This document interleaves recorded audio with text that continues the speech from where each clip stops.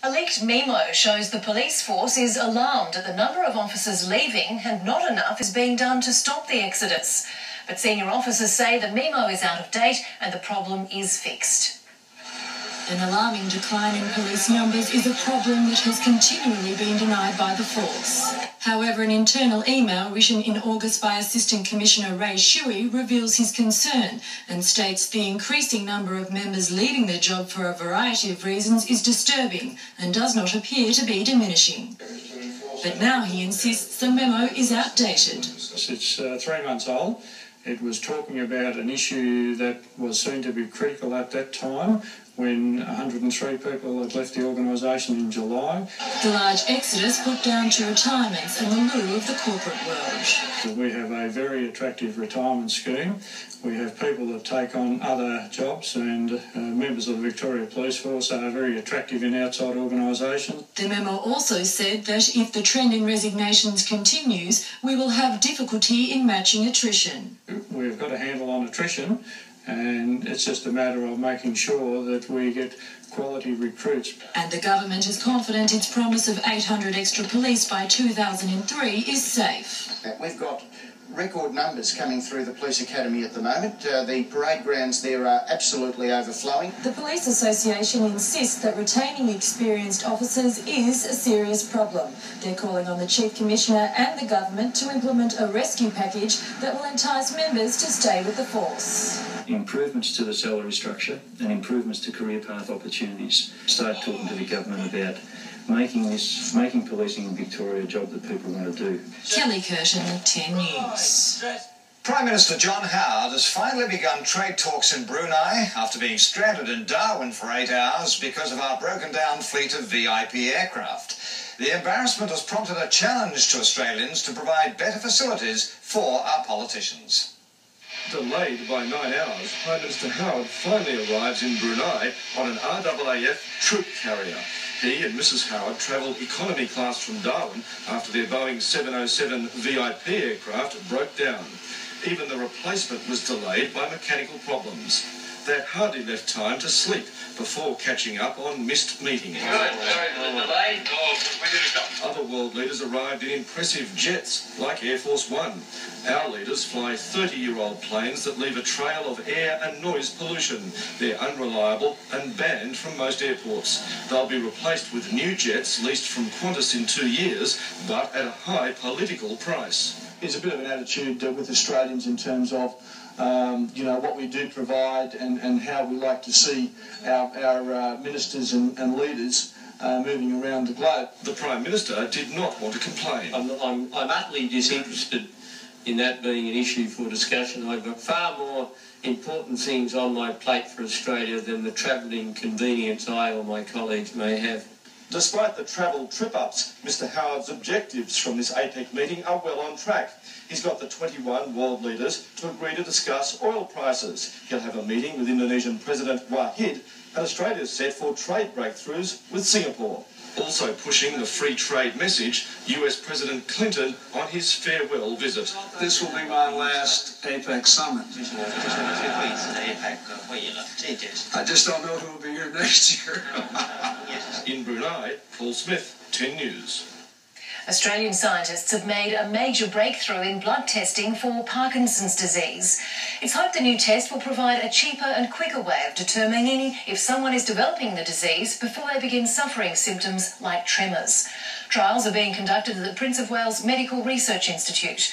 While current tests can cost up to $1,000, it's expected the new procedure will cost just $10. An insight now into the troubled Federation Square. Despite its budget blowout and construction delays, the government says it is a project worth waiting for. It's been a controversial project from the start, but if you believe the government, Federation Square will be the place to be seen. This will be the new meeting place for Melbourne. It's not going to be the Flinders Street clocks anymore. It'll be meet at Federation Square. However, inspecting the site today, the Minister revealed the controversy continues. Costs have blown out by almost $130 million and it's 6 to 8 months behind schedule. It was set to open next May in time for the centenary of Federation celebrations. Now it won't open till late in the year. There is a desire to fast-track the process, and if you fast-track a very big, large project, you end up with a lot of complexity. That's what we've got.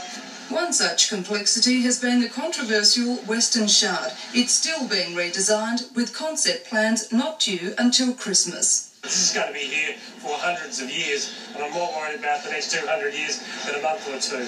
Housing cinemas, function centres, restaurants, bars, commercial sites and more, Federation Square covers 3.8 hectares and will link the city to the Yarra.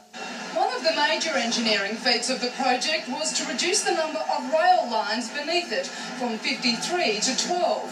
4,500 steel coils have also been put in place to absorb vibrations coming from the trains. The public will be able to view the construction site on Sunday week. Mignon Henny, 10 News. Meanwhile, a spectacular procession through the city has helped celebrate our state's birthday.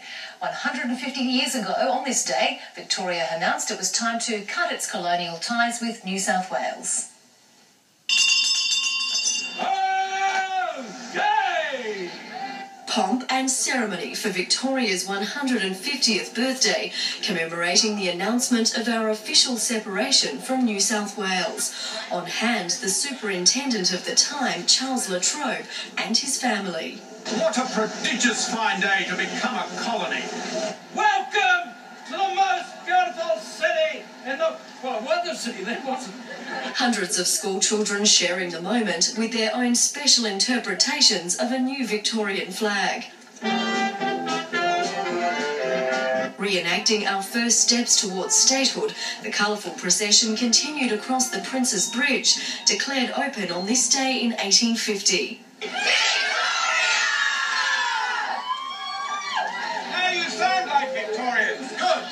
The Freemasons stepping out in all their finery for the first time in 150 years to celebrate their key role in Victoria's development. I wasn't here when it was open, so it was nice to experience what it was like. Didn't know even that Victoria was ever part of New South Wales until today. They were a very happy country and our history is very good. A picnic next to Governor Latrobe's cottage capped off celebrations, and true to the day back in 1850, free sticky buns for all. Stephanie Taylor, 10 News.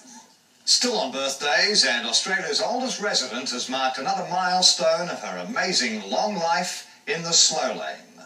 Harriet, the giant tortoise, trundled out to her 170th birthday party at the Australia Zoo.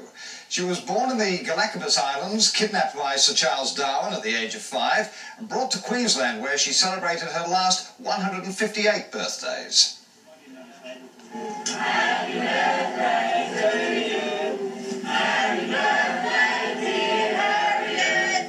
Happy birthday to you. Well, the living dinosaur probably wondered what all the fuss was about, but was happy to munch on her favourite treat of hibiscus leaves. And our very youthful weatherman Mike Larkin is next with the weather. Yes, thanks, Jen, and a very good evening. Well, when the sun shines, the city sparkles, and half of Melbourne seems to just want to spend the day outdoors. And that is the case with me as well. I popped down to the Yarra. I've hijacked the barbecue from the girls. Yeah, thanks, girls. I better keep rolling over these sausages before I get them burnt and get in trouble from the girls. Well, we got to a top of 26 degrees this afternoon. It's been a beautiful day, fine and sunny, and right now still reasonably warm at 23 degrees. And while most of Melbourne is still under blue skies, that isn't the case in the north and northeastern suburbs, where it's bucketing down at the moment in some areas. Thunderstorm cells are sort of built up this afternoon. They've just produced the precipitation. Those storm cells are moving away from the city. The Bureau, though, says some showers and perhaps some scattered thunderstorms tonight and tomorrow around the Melbourne area. I'll have those weather details in full a little later in the news. Thank you, Mike. Also coming up, a new theory on what caused the Austrian tunnel tragedy. Workers dangle helplessly after a scaffolding accident.